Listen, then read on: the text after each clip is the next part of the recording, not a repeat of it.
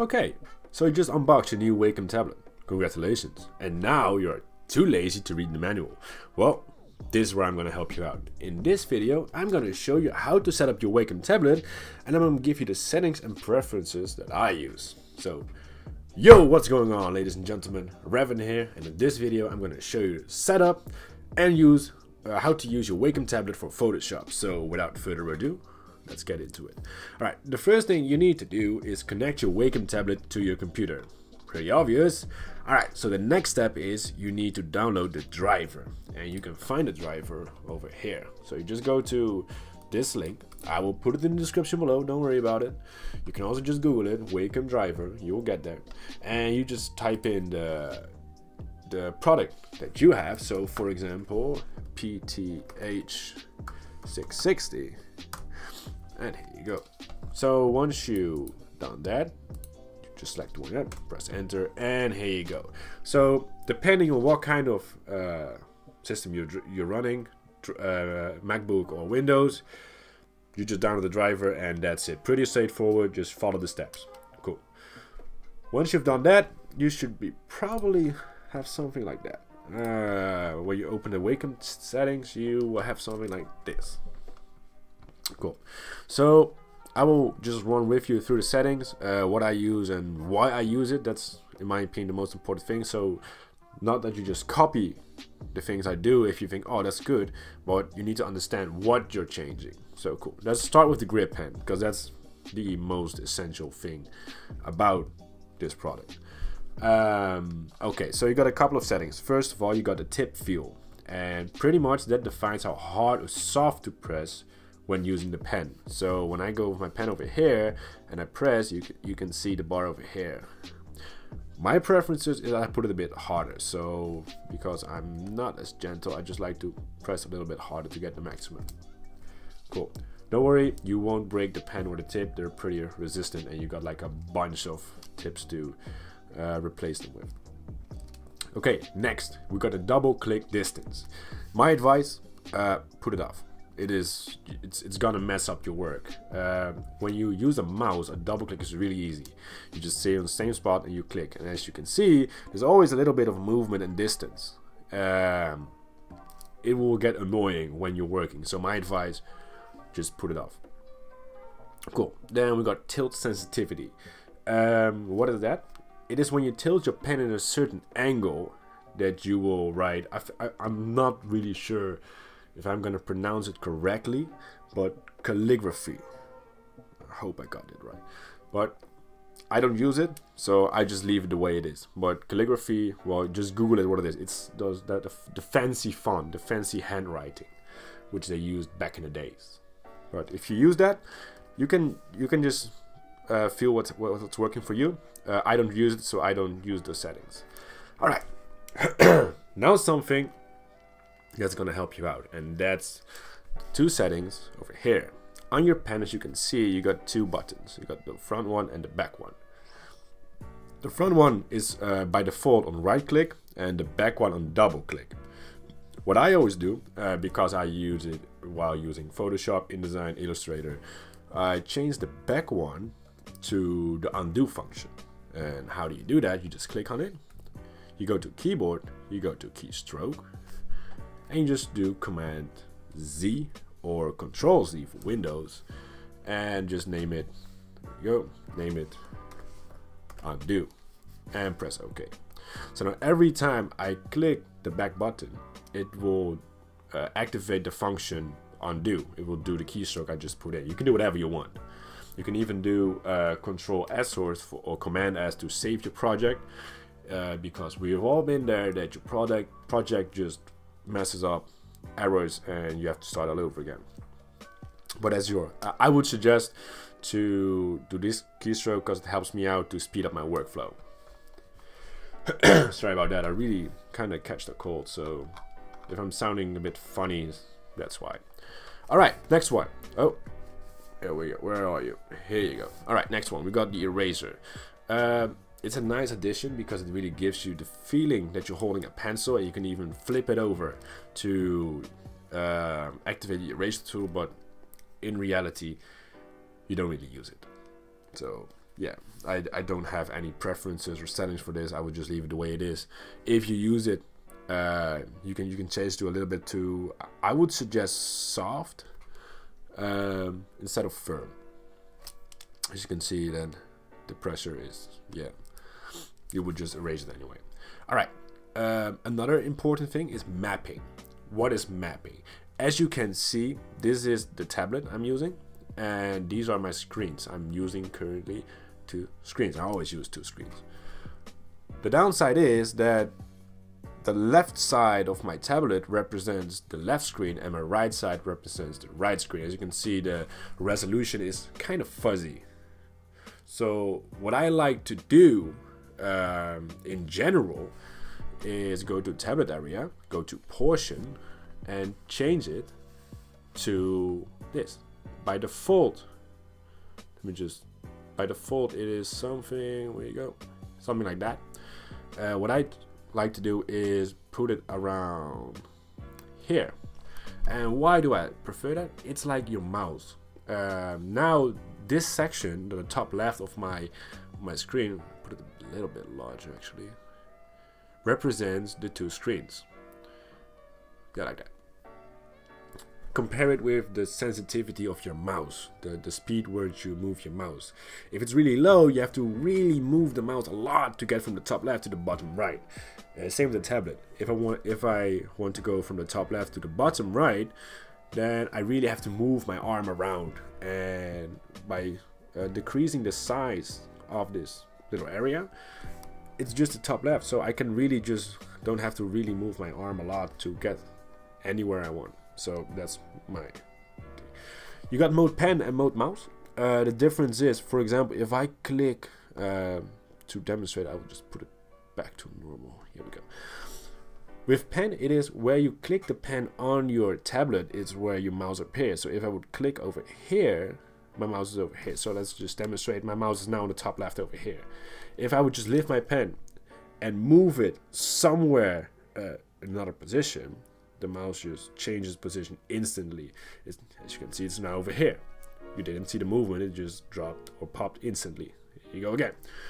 With the mouse function, it's like just like the mouse, you can just scroll it around.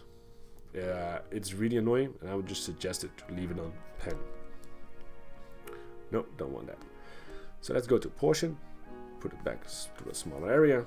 That's okay. And here we go. Cool. So now you got that area done. All right. What else do we got? Well, first we go to touch.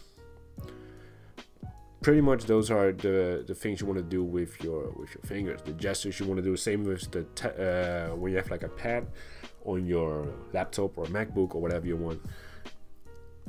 The upside is you can also just move your finger around and it will just automatically changes as a mouse. Not when you click somewhere, your mouse will appear there. It'll just go anywhere you want. All right, so I don't really change those settings actually. I just leave it the way it is. It's pretty obvious, pretty straightforward. These are very generic gestures which feel intuitive. Yeah, I fucked that up. But yeah, same with the functions. This is actually something I used to change a lot in the beginning. I did set them all to certain keystrokes, but in reality I don't really use them. So if you want to use them, you can, for example, change one to save. So for the sake of this tutorial, we're going to change this one, the bottom from the top, the third one, to a keystroke, and we're going to do Command S or Control S, and it's going to be save. So now every time you press this certain button, while in Photoshop or even in Microsoft Word or Pages or whatever, it will just activate or do the function Control Command S to save your project. So yeah, now we're gonna go. It's actually the same over here. You can change all the settings, but I don't really use them. I'm always using wired actually. So that's it. I don't really mess around a lot with all the other settings. It's just I wanna use the brush in Photoshop to draw, to modify, to adjust my pictures, and yeah. All right, another really helpful feature which is going to help you is we're going to go back to mapping over here. And as you can see, when I'm in Photoshop, I don't want this area to represent my entire Photoshop screen. I want to have more control over what I'm doing. So we're going to change that. If you go to application, it says all. So the settings we just put in will apply to everything on your computer or a MacBook. So if you press on plus over here, you can add a program. So we're going to add Photoshop and we're going to press OK. And now you can modify the settings of the tablet specifically for Photoshop, which we're going to do. So if we're going to go to mapping, we're going to first put it on full and screen area on monitor 1. And as you can see, it only represents the left part of my the left screen on my entire tablet. So I got more feeling and control of what I'm doing. It's like slowing down the mouse speed, but still I can go really fast if I just move if I lift my arm up. So yeah, that's gonna help you. I would suggest do this. And I think that's pretty much all we have done for the settings now. So yeah. And now, the moment everyone has been waiting for, it's time to get into Photoshop and show you the settings with the Wacom tablet to get the maximum out of your tablet when using Photoshop. Alright, so we're in Photoshop now. And first of all, what you want to do is open the brush settings. And how you do that, we're going to go to Window. We're going to go to Brush Settings. And here you can get a lot of settings over here. First of all, press B to activate the brush tool. And as you can see now, we can change some settings. Well, we're going to get a new empty layer over here. We got the brush settings, we got the brush, here we got the brush. And as you can see, if I press hard or soft, it doesn't matter, the line is all the same. It's like when now I'm using the mouse, it's same as the mouse. If I change it to, if I put on shape dynamics and put control on pen pressure, now something fuzzy is gonna happen. If I press really soft, the line is really slim. If I press harder, the line is gonna get a little bit thicker. So now you've enabled the pen pressure control of your Wacom pen. So if I put the, wait 1 sec, let me just put the brush size a bit higher. As you can see now, it's a difference if I press really soft or really hard. If I put this to 0, the minimum diameter, you can see that the shape of my brush will change. Put it to 100, it's the same. If I put it to 0, as you can see, I have a lot of control. If I press really hard, it's gonna get really thick. If I press really soft, it's gonna get really thin. So yeah, and because we applied the back button to Control C, I just pressed it a couple times and it's all gone. All right, I would suggest to put the minimum diameter to like 30 or 40%. You will still have some feeling to change it from thin to thick, but you won't have to really struggle to get the same line, or it's gonna get really thin, which if you want to, you can put it down. If you don't want to, then down. Jitter, just yeah, pretty much leave it the way it is. What is jitter? If I put it high, you can see you get all kinds of, I don't know, it looks weird, so just put it off. Next one, we're gonna go to transfer. And what does transfer do? Shape dynamics changes the shape, so from thick to thin. If you put this one on pen pressure control, as you can see, it fades in, fades out a little bit. So if I put it out, it's all the same opacity. If I put it on, you can see it goes from, it fades in. If you press harder, it's brighter, and if you press softer, it will fade out. So let's just put it to practice. I press really soft, and then I press harder. Does it work? I'm not sure. Let me see. I don't want that. Minimum? Nope. I think I'm gonna put shape dynamics off for a second.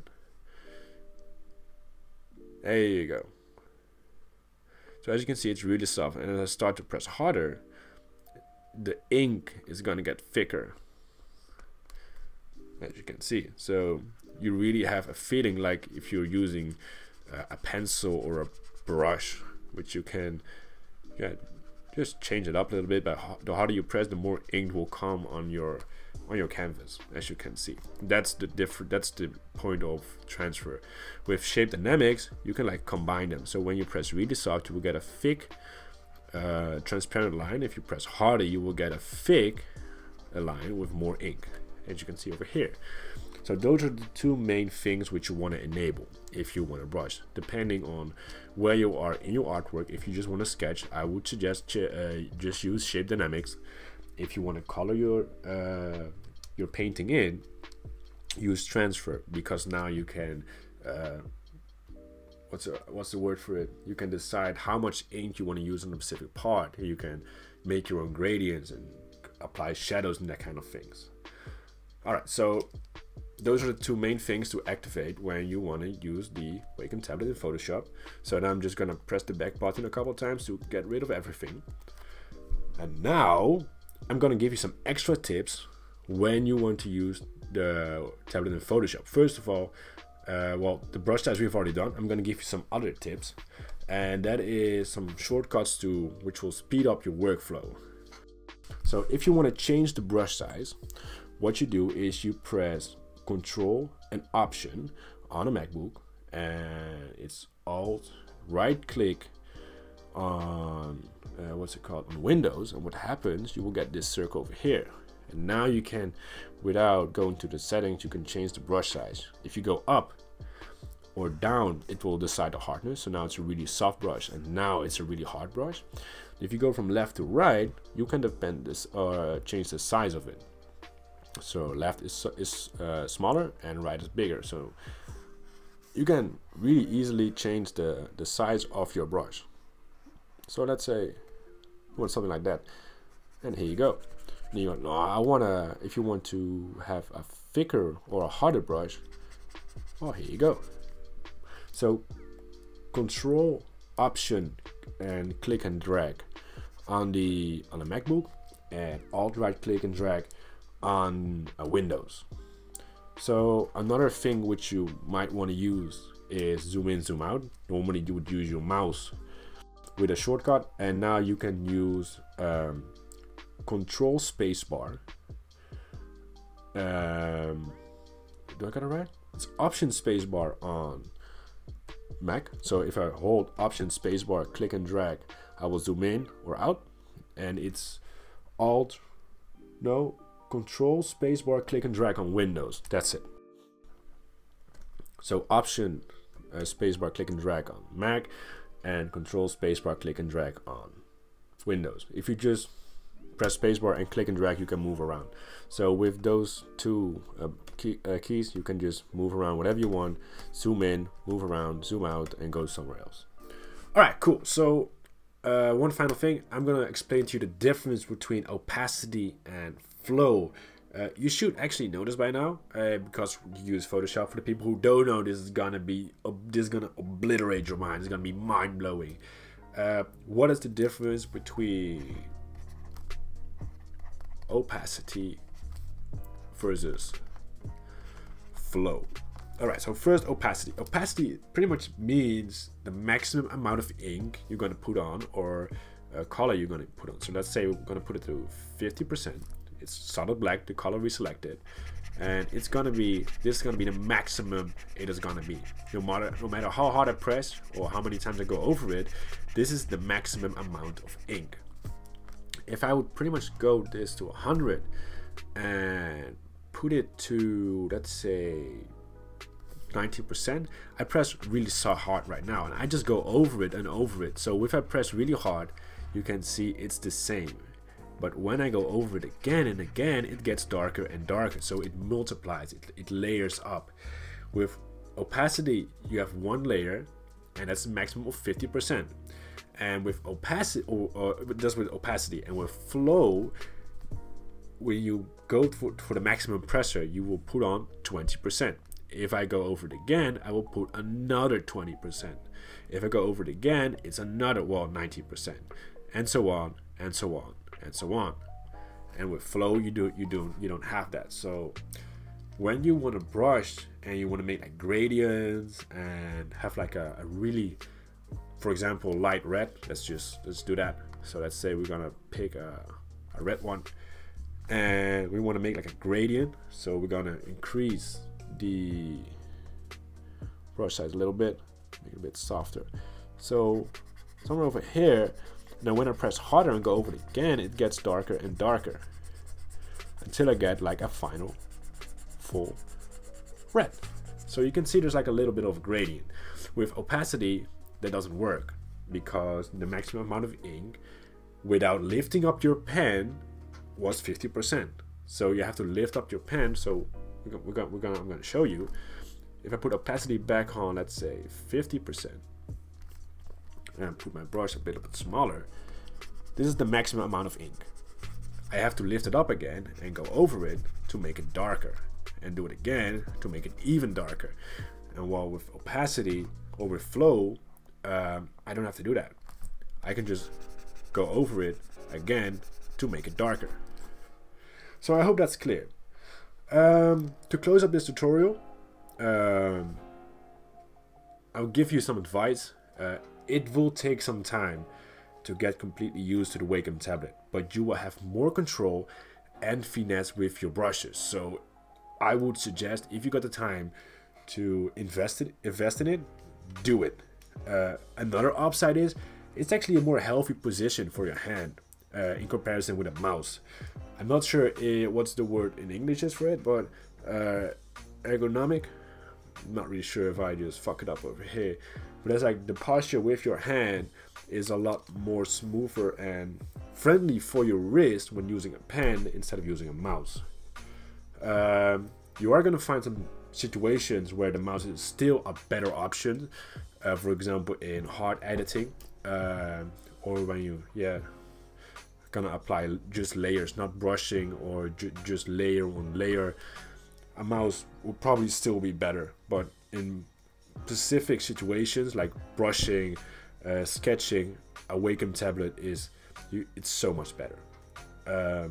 So yeah, I hope you enjoyed it. If you have any questions, put them in the comment section below. I try to read and apply to every question is asked by you guys. If you like the video, if you have any feedback for me, just put it in the comment section below. Subscribe to my channel, help me grow, and yeah, thank you for watching. Cheers. Hopefully you enjoyed the video. If you did, be sure to leave a like. If not, refresh it, give it another chance. Got questions? Just ask them in the comment section below, and I will see you in the next video.